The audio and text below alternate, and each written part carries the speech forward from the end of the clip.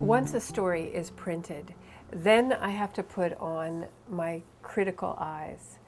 I look over a printed story and I try to see what is not reading quite right. And then I take my pen and I start to scribble. And I scribble and scribble until you can't read it anymore.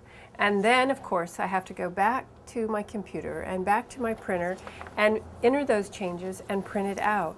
And just to give you an idea, let's look at, I've done this again and again and again and again and again and again and again and again. I hope you get the idea. I am looking to choose exactly the right word. And this is the beauty of working on writing. We don't just take the first thing that we think of. We try to go over it again and again and again. We read it with as new eyes as we can possibly bring to it until we have it so perfect it seems to sing to us. And that's what editing is about.